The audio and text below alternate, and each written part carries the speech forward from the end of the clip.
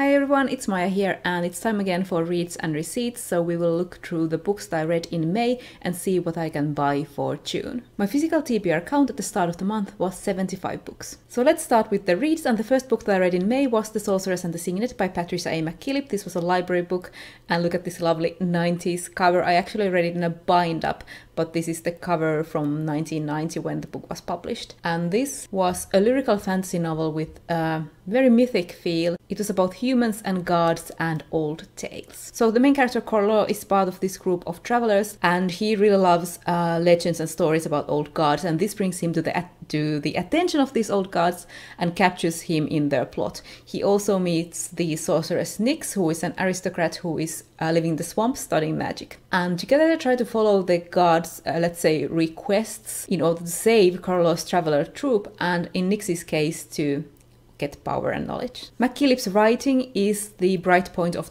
this book for me. It's what made it so enjoyable. Her writing is so lovely. I enjoy reading it so much. I've read one book from her before, Umbria and Shadow. I like the writing in that, even though I like this book more. So the plot in this came second for me, and the writing came first.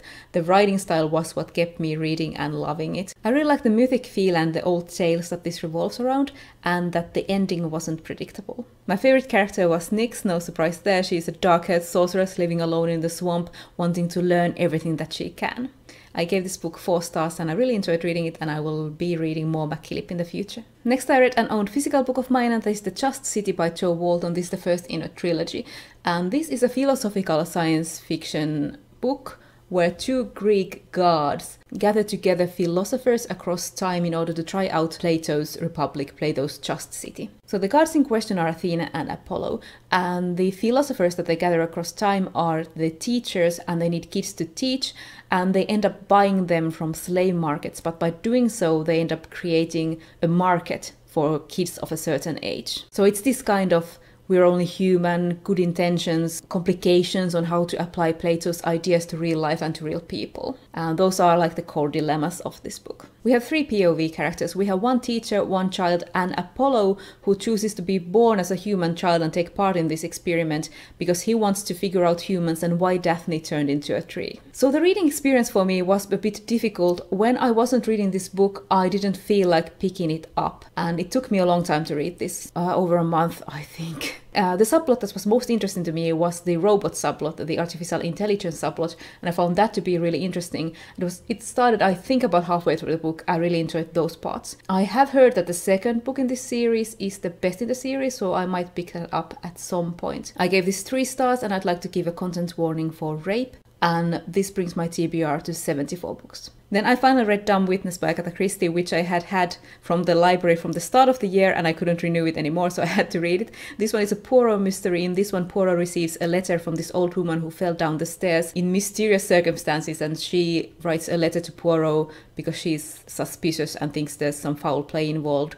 But the letter is delayed, and Poirot only receives it after the woman is already dead. Cue Poirot going through all of the relatives of the woman who were present at the time in order to find out who killed her for the inheritance. I love how in Christie's books everyone is suspicious and everyone has a motive, and this one was very enjoyable, full of dialogue, which made it a fast read, and I gave this one 3.5 stars. Next I finished another owned physical book. I was on a roll, and this is Giants at the End of the World, a showcase of Finnish weird, edited by Johanna Sinisalo and Toni Jerrman. And this is a collection of translated Finnish weird that everyone attending Worldcon 75 in Helsinki received. It was very much a mixed bag. It was from many different authors and many different translators, and all of the stories weren't my kind of thing. The first story was by Pasi Ilmari Jääskeläinen, and I haven't read anything from him before. Reading this made me doubt if the translation had captured his writing style properly. I cannot really say because I haven't read anything, but the thing that caught my attention was this sentence. Girl who looks out the window and whose waiting is like Wednesday or summer or a rocking chair. And in Finnish, this sentence would have alliteration. So the part of the sentence that goes like Wednesday or summer or rocking chair would have alliteration in Finnish. That would be kuin keskiviikko tai kesä tai keinutuoli. So you can see how it flows better. So since I haven't read stories from all of these authors, I can't say which translations captured their style well. There was one by Tiina Raivaara who I have read books from before, and I felt like that story had the same atmosphere that the book that I have read from her had. So I think the translation in that captured her writing style well. My favorite out of this collection was Undine by Maria Turchaninov. This is a fairy tale inspired story, so no surprise that I liked it, and it's about exiled mermaids, and it really saved the collection for me, because without that story I would have given this collection 2 stars, but that story raised it to 3 stars. And this brings my TBR to 73 books. Next is my purchase from April's Reads and Receipts, When I Arrived at the Castle by Emily Carroll. So this raised my TBR to 74, but then I read it, so it's back to 73 again. So this is the newest horror comic from one of my favorite comic creators, but it is not my favorite from her. It tells about this catwoman who goes to this castle in order to kill a vampire. And this one had a lot of layers and allegory, and I don't think I got it all. It didn't feel as easily accessible to me story or atmosphere-wise as all of her other work has done.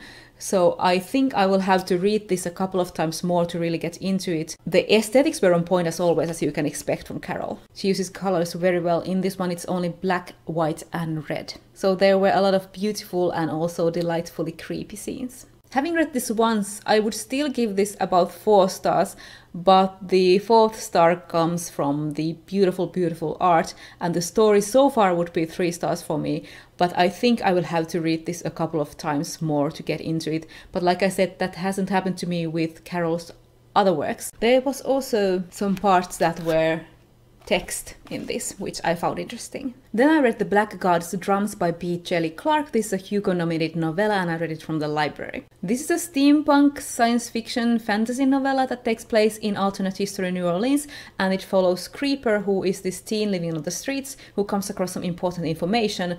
Oh, and she has Oya, a god of wind and storms, speaking to her inside her head. I really enjoyed reading this. It was a quick read and a fast-paced adventure, and what I really enjoyed was Clark's world building. The world felt very real, and I was very fascinated by it, be it the technology or the racial tensions. It was all very well realized. And on top of that, it was an immersive quick read. I gave it 4 stars. And then finally, I have finished the Dark is Rising series by Susan Cooper by reading Silver on the Tree or Hopeapu. This is an own physical book. I read the last book from this 2-book bind-up. This is a middle grade Arthurian series about a group of kids that get tangled in this battle between light and dark. And some of the books follow a different group of kids, and some of the books follow this kid called Will, who is part of this old society, let's say, of people fighting for light. I always like the parts with the other kids more than the Will parts. I just can't with the Will parts.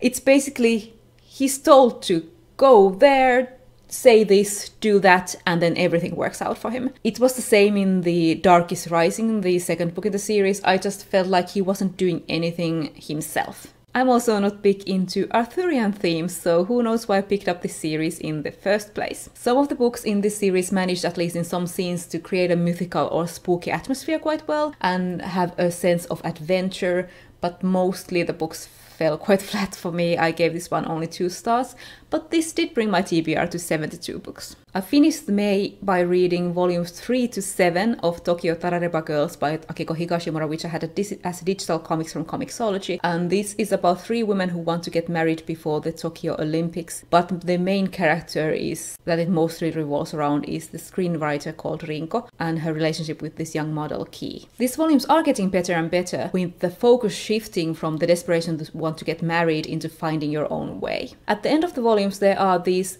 extra comics, which are basically these audience question column comics called Tokyo Tarare Bar. They're set in a bar. I don't really care for them. Some of them I don't like at all, and some of them are pretty funny. So the first couple of volumes I read in May I gave 3 stars, and then the latter volumes I gave 3.5 stars. So those were my reads. The only thing that I didn't finish from my May TBR was The Raven Tower by Leckie, which I finished on the 1st day of June. So let's move on to the receipts. First is my A to Z TBR challenge. I got 2 more letters. I got J from the Just City and G from Giants at the End of the World. Then for my TBR chart challenge, last month I pulled read a book that was featured in Try a Chapter video. I didn't do that one, but I finally finished my old TBR chart pull, which was to read a hardcover by reading Just City. So can I buy a physical book in June? Yes, I can. I need to read 2 books off my physical TBR shelf, and I read 3. So I ended up ordering a collection of short work from Theodora Goss called In the Forest of Forgetting from Better World Books, which is this online used bookstore. And I also did end up buying 2 other physical books in May, which don't count for my project and for my TBR because I've already read them.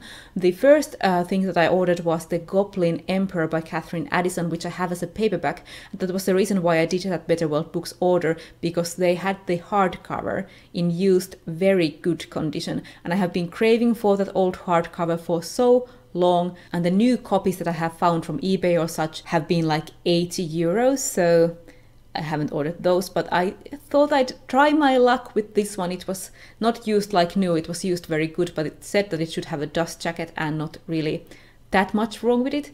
So I will have to wait until it comes, I think at the end of June, beginning of July, when it arrives to Finland. It takes quite a while, and see in what condition it is. I also took a lot of books to this used bookstore, and with the credit that I got from that, I ended up picking up the Finnish translation of Vingt ans après, or 20 Years Later by Alexandre Dumas, Musketisoturit seikkailevat jälleen. And this is the sequel to The Three Musketeers, and I have read this one before, so even though I do want to read it again, it won't add to my TBR count.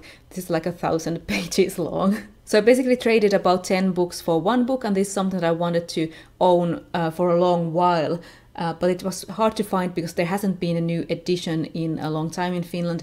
This one is from the 80s, and I think this is the newest one. And the other thing that I got from the used bookstore was this horror movie that I haven't been able to find anywhere on streaming, and that is The Descent by Neil Marshall. And I have heard good things about this, so these were the two things that I exchanged my books for.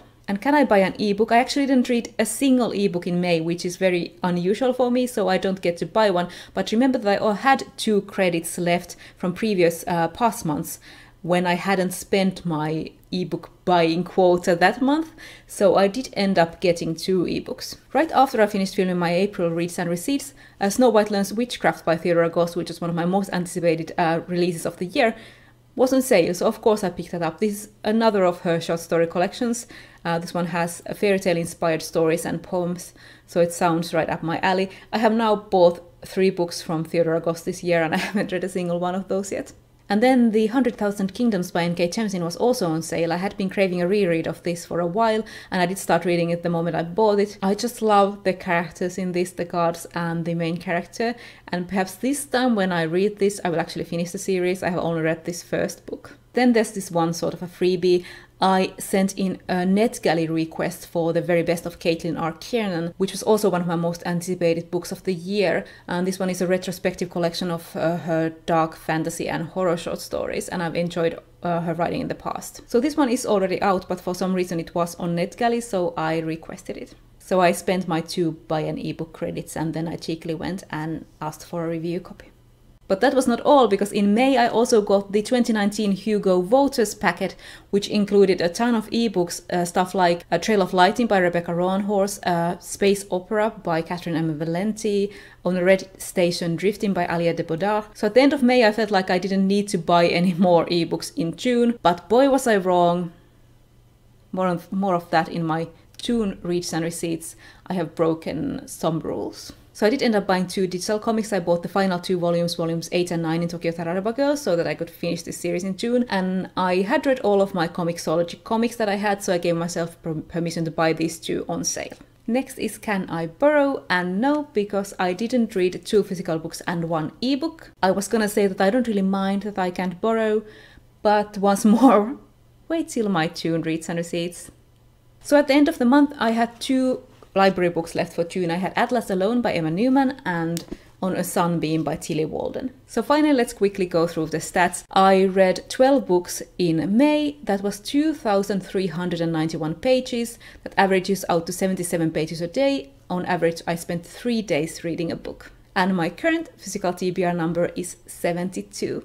So close to the 60s, I can almost feel it. So that was my May reads and receipts. This comes out a bit later in the month than I would have liked. But anyway, that's all from me for now, and I'll see you in my next video.